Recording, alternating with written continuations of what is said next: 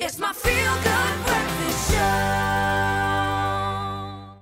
It was a much easier walk to work this morning, minus the wind, thank goodness. But listen, if load shedding has gotten the better of you and you dream of getting off the grid and becoming a bit more self-sufficient, well then, a newly designed eco-home may just be the answer for you. The Eco Capsule is a 3x5 meter egg-shaped pod which promises an adventurous lifestyle without having to sacrifice hot water or electricity. With a 750-watt wind turbine and solar panels to create electricity, the pod is designed to be entirely self-sufficient, allowing you to also plug it into your electric car.